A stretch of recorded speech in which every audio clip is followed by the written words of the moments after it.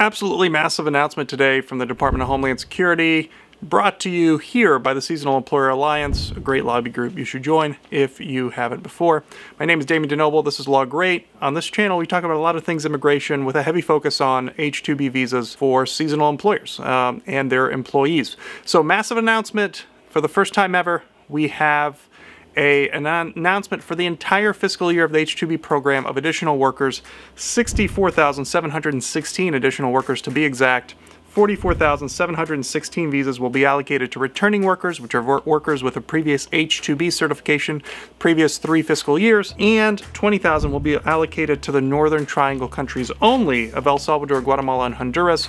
Notably, Haiti is no longer on that list, and we'll get into why and what this means for you, just like we will get into the nitty-gritty of this announcement right after the break.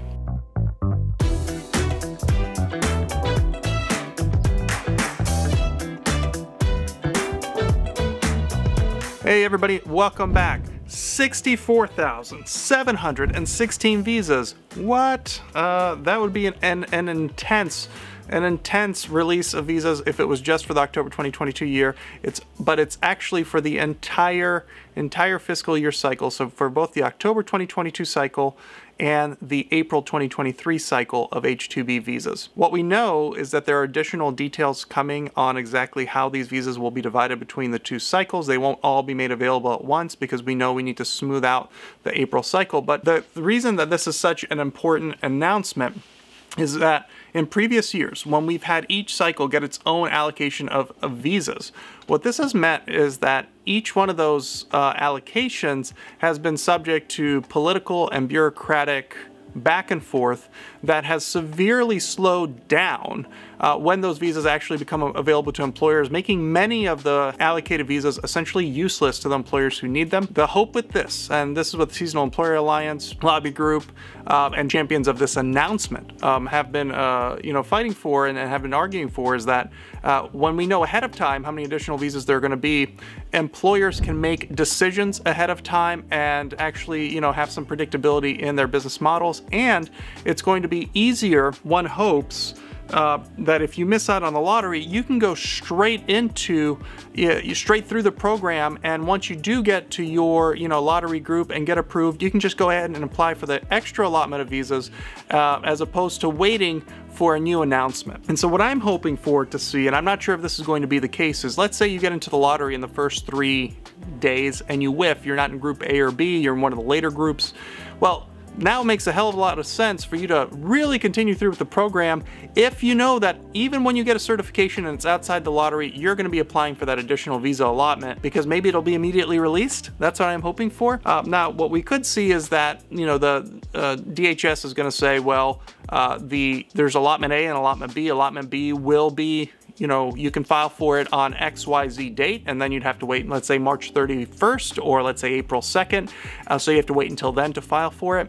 For this October visa cycle, I think we're going to get an announcement saying that you can apply for them pretty much right away. So this is a game changer. This is a game changer because it fundamentally changes this program. It essentially doubles it in size, and that is what seasonal employers need right now. So just like really huge victory. I want to take a moment to talk about why only the Northern Triangle countries are places where you can get additional workers from. Well, number one, this program is part of kind of the flagship effort of the Biden administration, which has gone under the radar to put at the forefront legal migration into the U.S., particularly from the Northern Triangle countries, which since 2014 have featured in multiple surges of asylum seekers coming to the border to ask for asylum, enter the United States. There's been a whole political mess around these, various and multiple migrations, as we've all seen, and I don't need to get into here. The goal is,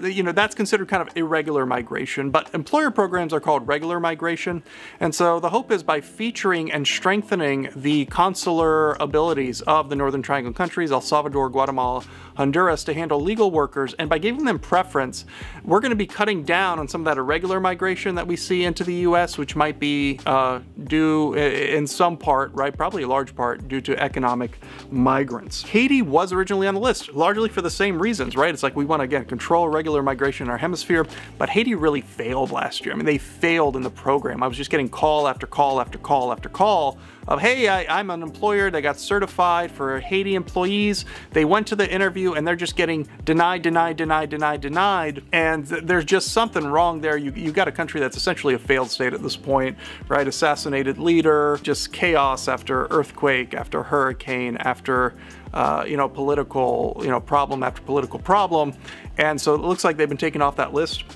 Northern Triangle countries, by contrast, they've showed great improvement in their ability to process these visas. So the Seasonal Employer Alliance paper, which you can follow along to here, and I'll put a link in, says, since the initial Northern Triangle visa allocation in May of 2021, SEA, Seasonal Employment Alliance, worked closely with the Northern Triangle governments, USAID, and the State Department to rectify worker recruitment and processing issues faced by H-2B stakeholders. These efforts resulted in a 230% increase in H-2B visa issuances from Northern Triangle countries from 2021-2022, and in 2023, SEA expects that number to be even higher. And it thanks great workforce agencies, JKJ Workforce Agency, Great Recruitment Group, Maslabor, and Practical Employee Solutions for their commitment to this initiative. So that's really awesome. I want to put this on your radar. I'm going to talk a lot more about it as we get more details, but happy Thursday, everybody. This is a great thing for everybody. If you have questions about H-2Bs, if you're an employer going through the process, we're taking clients through November 10th. Give us a call. You can set up a free 15-minute consult on our website from fronteraTECH. Link is in the bottom. Thanks so much.